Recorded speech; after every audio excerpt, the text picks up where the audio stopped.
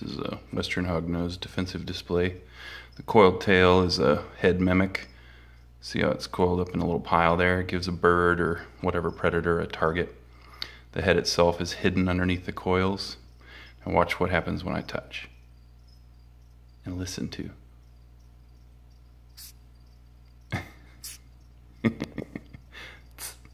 So the little fake head even strikes. Oh, and you get a little real head there. Hello. I'm gonna eat you.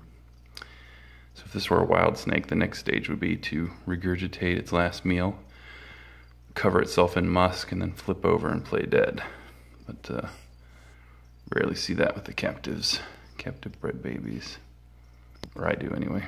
Other people seem to.